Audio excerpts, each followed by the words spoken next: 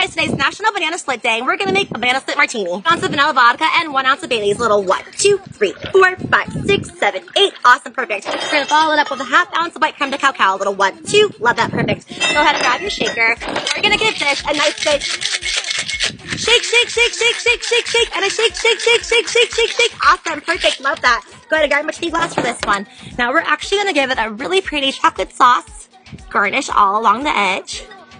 Perfect. Ooh, love that. Beautiful. And then we're actually going to go with some strawberry sauce as well. Right at the bottom, a little dollop. Just a dash will do you. Go ahead and grab your shaker, grab your strainer. We're going to give this a nice good strain. Beautiful. Look at that, you guys. This is actually going to get a banana slice for garnish. And that's it, a banana split martini. Fun, right?